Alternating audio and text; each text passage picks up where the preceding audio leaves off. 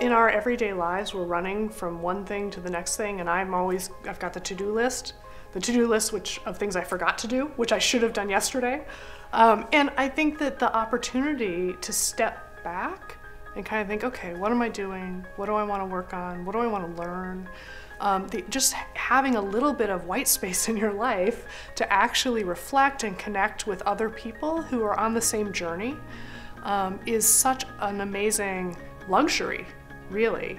But it's so important for feeling understood and also the opportunity to learn and grow. And I think particularly if you're doing creative work, which, by the way, being a professional and raising kids, and that's a very creative challenge, right?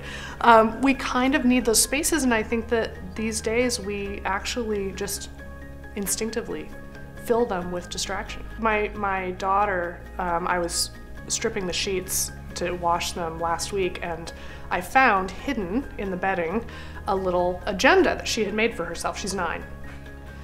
And the agenda had started with 9/11 bedtime.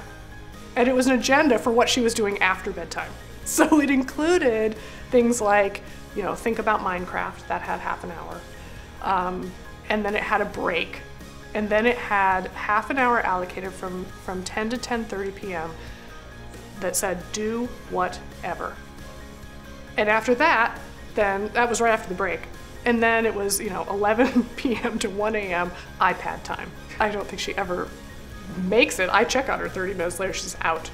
However, I asked her, so what does it mean to do whatever? And she said, think. And I said, what kinds of things do you think? And she says, thinky thoughts. And she has that space in her life in a way that we don't give ourselves space for doing whatever or thinky thoughts.